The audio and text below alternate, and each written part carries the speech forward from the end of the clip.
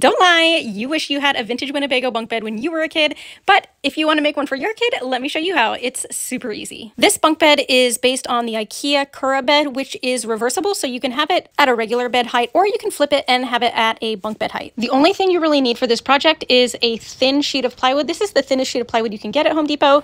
It is only $15, so this is a really affordable project. I sketched out how I wanted to cut this into a Winnebago shape on some graph paper and got to work cutting everything out with a jigsaw. You'll give everything a couple coats of white paint as a nice base. Then you can mask off the Winnebago stripes with some masking tape and use whatever color paint you want to paint those stripes. You can find the diagram with all of the measurements for cutting out this Winnebago shape as well as these paint lines on my blog. So if you need a guide, head over there and download that. Because I was putting my bed against the wall and covering up the little ladder area, I bought an IKEA Trofast cubby unit to act as stairs. All you need to do to install it is use about 3/4 inch long screws and finish washers and just screw it directly into the bed frame. Honestly, this might be my favorite DIY ever.